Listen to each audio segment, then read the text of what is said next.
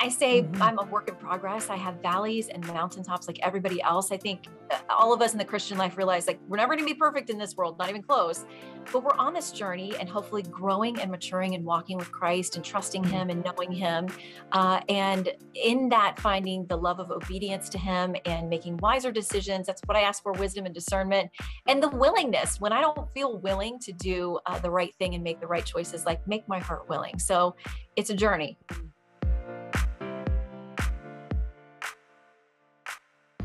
Welcome, Shannon. What a joy to be talking to you today. I'm so excited about what we're going to talk about, which is, look what I've done to your book. Well, we can't see it. You got the whole, can't see it. Yeah. It's got a marker. It's got a page marker. There's pen marks. That's what I love to do to my books too. And I never want to give them up. I've got a few you can see. I'm sort of like the person like bringing in the orphan books, the orphan animals. You know, my husband's like, no, Mom, you have to give up one for every one that you bring in. But I'm like you, once you mark up a book and all your notes and study stuff is in there, like, I don't want to give it up. Yeah, what are you going to do with it? I mean, and plus I don't want other people seeing all my stuff that I write in there. They're like, what are you now most struggling with in your life? What sin do you most struggle with? I don't want to write the notes. Like, well, I'm really having a hard time with X, Y, Z. And like, oh, here, would you like to read my book? I'm going to pass it along to you. So Shannon, your book, The Women of the Bible Speak, which, by the way, I'm glad that they are speaking, was a New York Times bestseller. Yeah, they have been speaking. It's glad we're hearing from them. So why the new one, Mothers and Daughters of the Bible Speak? Well, we look at some of the same women, but you meet a whole bunch of new women, and we're looking at family relationships, which, that can be some of the most complicated stuff that goes on in our lives. And some of these relationships are really positive. You know, you see Jochebed and Miriam, this mother and daughter who work together to defy their oppressors of the day and be very brave and courageous and save and preserve the life of Moses, which of course was instrumental to everything that happened to the nation of Israel. But we also meet people who are a little flawed, which, listen, I love that the Bible includes flawed. I'm flawed. I need forgiveness every day. And if God only used perfect people, there'd be nobody in the Bible. So we do look at the flawed relationships too. I mean, we look at Rebecca, who shows us some things you might not want to do as a mother with her two sons. So we look at pairs who also aren't related by blood, but maybe by marriage, Naomi and Ruth, and the idea of spiritual mothers and daughters with Elizabeth and Mary and others, model relationships for us that we can find supportive and sort of a mentor-mentee kind of thing. So I think family can come together in a lot of different ways. So we look at those relationships for the good and the bad in this book. That's great. Yeah, I noticed that you separated the book into mothers and daughters, mothers and sons, and daughters and fathers. And I thought, wow, you know, that is powerful. I'm zeroing in on daughters and fathers because I had not really ever thought about that. And the one particular story that just really intrigued me, I hadn't realized that David's wife was Michal and her father was Saul, who was trying to kill her husband, David. Wow. You just really opened my eyes up to that story. Tell me what you felt as you were really studying their relationship. Well, the thing is, David is a very complicated figure, as you guys know. I mean, described as a man after God's own heart, made some humongous, terrible mistakes, but God still used him. Again, very comforting to think about that. But Michal was his first wife, and she was very much in love with him. This is one of the only times we see in scripture that a woman is expressing these deep emotions, that she really loves this man and really wants to be with him. And she was Saul's daughter, one of his daughters. So Saul had tried to marry off another one of his daughters to David, because I think he definitely saw him as a rival. The people were falling in love with David. He's having these enormous victories militarily and against people like Goliath. And, you know, he's got all this renown. And so David demurs the first time with the first daughter that's offered, saying, you know, I'm just a shepherd guy. I can't really marry into the family of a king. Well, Michal got her heart set on David. And it looks like in the scriptures that Saul sort of sees this as, if I can have him in my family and keep a closer eye on him, I can have somebody inside the household. It makes you wonder whether he was using Michal because he kind of saw her as a bargaining chip. We see that over and over again. So Saul models everything you don't want to do as a dad. He does give Michal to David as a wife, but it's so dastardly and twisted the way he controls this whole thing. And as you said, He tries to kill David multiple times. So if you think you have a bad mother-in-law or father-in-law, if they're not actively trying to murder you multiple times, you're still doing pretty good compared to the people in this book. If they aren't sending armies out to find you in whatever cave you're hiding in. Yeah. That's a good point. That's a really good point. You know, and as you studied that, Shannon, did you notice any dynamics as far as how we could better deal with our in-laws? Yeah, I mean, Asking obviously, for a if friend. they're trying to kill you, you might have to call the popo. I mean, there may not be a lot you can do there. But really what it taught me more about was looking at this relationship of how we could be, you know, in better relationship to father and daughter, because Michael was sort of just viewed as this bargaining chip for Saul. Like he used her in multiple ways to get things done he wanted to do to get to David. And you see later on in their story how he just trades her off to another man who decides that should be her husband. And we never see any relationship between Michael and Saul where he is, I think as daughters, we want to think our dad is the one guy in the world who's going to protect us and stand up for us. Yeah. And if someone wrongs us, he's going to be the first guy to show up. I mean, my dad, I was lucky enough to have two dads in that I had a wonderful stepfather too. And they both always made me feel like I was valuable as a young woman. I mean, my stepdad, no lie, when people would come to pick me up for a date, which was a whole FBI vetting process to get to that, but he was always cleaning his guns when they came, you know, like he was sending the message like, my daughter is valuable and I love her and you better not harm a hair on her head. And the sad thing is Michael never got that from Saul. And I think we can learn from the bad things and the bad relationships in the Bible, as well as the good, or they wouldn't be in there. Good point. How did you first come to want to even tackle such a big subject as really examining the lives of especially the women in the Bible from your first book to this book now? Well, actually, Fox came to me with this idea. They said, we think we're going to try out some books and we want to do something in the space with women. We know your faith is, you know, the most important thing to you in your life. Would you be interested in getting together on a book? And I always tell people normally, you know, with the schedules we all keep throwing in something like that, I would say, well, let me pray about it and seek counsel. But I was like, yes, I'll do it. Exactly. I was so excited by this prospect, not realizing kind of what I had bitten off. But, you know, God is faithful and I give him all the glory and credit for getting these things done. He gave me what I needed to do it, but also a team of people, you know, that I could reach out to theologians and people who've actually been to seminary that I could say, I'm writing on this story. What am I missing? Or what does this mean in the original Greek or Hebrew? So things that have been very helpful to me. It definitely took a group effort, but after doing it once, I had a better idea of how to do it the second time around. And I love the process of learning about each of these women. They become so real to me in the process. And that's what I hope happens for the readers of these books. You know, you talk about Jochebed, you know, the story of a mother who took an enormous risk to save the life of her son, Moses, from Pharaoh. You mentioned that, you know, in the relationship, you know, Jochebed's actions to preserve Moses. Again and again, we see God highlighting women and their roles in bringing his bigger plans out. Yeah. And I think about her because, listen, we got to remind people, she was a Hebrew slave. She was totally oppressed, had no freedom. And so she's in this situation where Pharaoh feels very threatened by the Hebrew people who are multiplying and God is blessing them. And he says, all right, all of the male babies are going to be killed. That's it. They all go throw them in the Nile when they're born. So Jochebed is very brave in that, you know, she's pregnant. I think about what is going through her mind. She is a pregnant slave, essentially, with no freedom, knowing, you know, in those days, you don't know if you're having a boy or a girl. But if this child comes out and it's a boy, I'm supposed to kill it. And she said, I'm not going to do it. I mean, the scripture tells us that she looked on Moses and saw something special in him, which every mom would feel for their baby. But it was something more. The language is that there's something more, almost like a divine or spiritual blessing on him. And so she was very brave and she broke all the rules and like, nope, I'm keeping this baby. And I'm sure there were times he cried and she was thinking, Lord, please help me, you know, help our family to guard this baby. So he's got this older sister Miriam, who is part of the equation too, because, you know, there comes a point where she has to let him go. And she launches him into this little baby ark that she's made out into the Nile. And Miriam is the one who goes along and does that. And how frightening to be this young girl hiding in sort of the bushes there, looking and watching and waiting to see what's going to happen to your little brother. And when Pharaoh's daughter happens upon him and immediately has compassion and loves him, Miriam steps up out of the weeds and says, hey, if you need someone to nurse him, I can have someone. So, I know a person. They're all risking their lives the whole time here to pray. That's great. Wow. Just fascinating to see how that family dynamic worked together to preserve Moses. I mean, hello. It's just because truly we say risking their lives, we say slaves, but so often all of that is kind of softened to not realize risking their lives.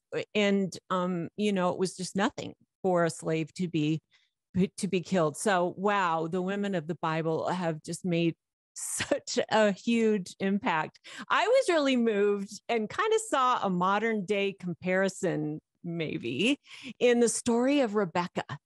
Once you take Rebecca past her marriage and into the birth of her twins, wow, some whole new family dynamics show up. That, tell me if I'm wrong, but I kind of see a little very popular story that was out recently about how moms became involved in helping getting their kids in their college. children.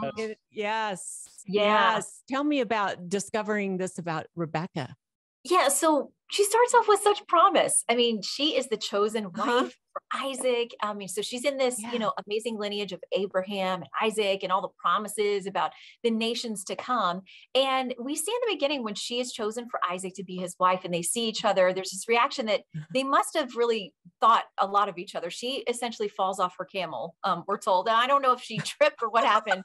But they seemed happy to see each other, like this was a good match and that they loved each other. And it was years and years of infertility for them. But finally, she's pregnant with twins, and it's not an easy pregnancy. And God tells her about what's going to happen with these two boys that are warring with each other, essentially. But what happens is when they're born, Isaac, the father, sort of has a favorite. Rebecca, the mother, sort of has a favorite. And these twin boys are at each other constantly. There is deception. They're like, listen, the Kardashians got nothing on this family because it's crazy. I mean, it gets crazy. And and she pours so much into her favorite son. She helps him to deceive his brother, to deceive his father. I mean, it is so many twists and turns. And you're right. It reminded me of these mothers who, in their mind, I'm sure, think they're doing the best to make a great future for their kids. And I so include a little bit of that in the book, the coverage we had too on those cases of the moms who got caught up, and some dads, but it was a lot of moms caught up in the college admissions scandal. We covered a case too about a mom and daughter down in Florida, my home state, who the mom is accused of breaking into the school system, the school district system, because she was an employee of the school district system, and doctoring the votes so that her daughter would win homecoming. I mean, they both deny it, but like, mom's making crazy choices, allegedly in that case. Mom's making crazy choices is kind of a universal thing. If you think you know better and you want to do something you think is going to give your kid a leg up, Rebecca didn't trust God. She did that for her son, and it created a ton of pain. And you know what else I think too? Think about the doubt that puts in the child that mom doesn't believe I can do it on my own. Oh, good point. And, I think about what it must have been like for those twin boys, and to see so many different layers, as you told the story, Shannon, of the husband and the wife, and then the two boys, and then mom thinks she's helping. And instead of standing by and being that cheerleader for those guys, well, it occurs to me that I'm looking at you and I'm talking to a daughter. And I just would like to peel back the layers of Shannon Bream just a little bit, if you don't mind. I mean, as a believer, you have an enormous platform in TV. And I'm just really appreciative of how you're using that platform. And I'd love to just hear a little bit about your own journey. Here you alluded to your dad and your stepdad and their importance in your life. Yeah, I grew up in a home where my parents did divorce when I was young, but I was really blessed in that, and my mom was a baby Christian at the time. They both grew immensely in their faith and married amazing people. So I really always say I had four great parents because my stepmother was so kind. She had three boys, and I think she was happy to have a girl. So we would do the girl stuff together. And my stepdad was always there. I mean, I called him dad growing up, and he is still around. He and my mom. I've lost my dad and my stepmom. But I just was, surrounded by people who wanted the best for me. And I took that for granted, I think, to some extent, because listen, we didn't have much materially. So I'll say things like, well, I didn't grow up with much. But when you think about it as an adult now, you think, well, no, I had parents who actually loved me, cared about what was happening to me. We didn't have money, but that didn't matter. I mean, we were in church. We had a church community that was like family for us. And so I just really appreciate all those things. I mean, my mom is the person I admire most in the world. She has modeled Christ for me better than anybody. She's one of those ones that literally, if you see her and say, tell her about what's going on, and she says, I'm going to pray for you, she'll probably do it right then. But she is down on her knees when the sun is coming up, praying for you. If she told you she's going to, she has. And she is the hands and feet of Christ. She's the first one to show up with her homemade bread or a casserole or whatever. Ooh, wow. I know. That stuff gives a generation. I don't have the cooking gene, I think, so I don't have that, but I do have the spiritual legacy from my mom. And hopefully, I always say I want to be her when I grow up. So Shannon, where you grew up, it sounds like, in a Christian home. Have you always considered yourself a follower of Christ, or was there a pivotal moment where you said, yeah, I've made this decision? Yeah, it was just such a comfortable thing to me to know the verses and be able to quote them. I grew up going to Christian school, K through 12, also where my mom was a teacher. So I was immersed in it all the time. But there was a point in 7th grade when I was at church camp, because y'all know what church camp. Oh, yeah. It occurred to me like, yes, I believe all this stuff, but like, I have to personally accept Christ and commit my life to him and say, all right, this is yours. I believe you're my savior. You cover my sins. And if we're going to do this life journey together with me choosing you as my Lord and Savior. So that made it, the real personal commitment. I realized that, yes, I believe all this stuff and I love Sunday school and the Bible stories and all of that, but do I really accept it for my life and accept and commit to Christ? And so that was the middle school era. And, that's such a tough time for kids anyway, but I say I'm a work in progress. I have valleys and mountaintops like everybody else. I think all of us in the Christian life realize like, we're never going to be perfect in this world, not even close. But we're on this journey and hopefully growing and maturing and walking with Christ and trusting him and knowing him. And in that, finding the love of obedience to him and making wiser decisions. That's what I ask for: wisdom and discernment, and the willingness when I don't feel willing to do the right thing and make the right choices, like make my heart willing. So it's a journey. What is it like being a follower of Christ in such a huge media period most of your life? Find it incredibly comforting because I think with the things that we cover, sometimes it is so difficult not to be emotional about like what we're seeing in Ukraine. And I think it's okay, to be emotional. People, this is bad news and it's tough to see the images. We're in an era where, because of social media, everybody can immediately live stream whatever's right in front of them and happening, as long as those communications devices haven't been disabled, which is always something the enemy wants to do because they don't want you to see what's happening on the front lines. But this is different because we're seeing, unfortunately, the bodies of dead children and pregnant women and horrible, horrible things. So to me, I don't know how you do this job without some greater faith and something that this is not the end. This is not the final word. God is very aware of our suffering. He is in the midst of it. There are believers all through Ukraine and Russia and all through that region who are praying for peace and who are praying for protection. And that's all I feel like I can offer them to. I mean, we can give to relief efforts, and they're amazing faith-based and other groups that are there. But I know that the most powerful thing I have to give is, the prayers that I pray. And so I don't know if you cover all these things. We lost 2 of our colleagues, and one of our reporters, Benjamin, is still very, very in a tough place physically, and I'm sure mentally because of what he went through in losing those 2 colleagues.